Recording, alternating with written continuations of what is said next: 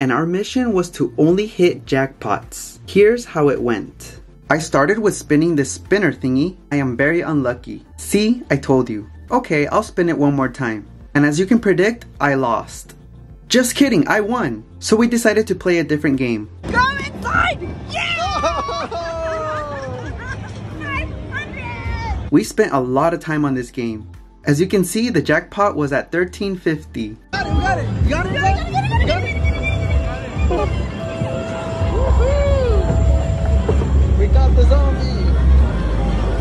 How much did it give you? It's like 1,000 something, right?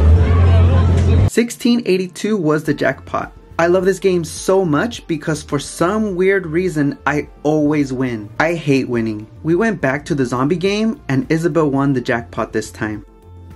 My nephew took home amazing prizes from his winnings, and so did Isabel.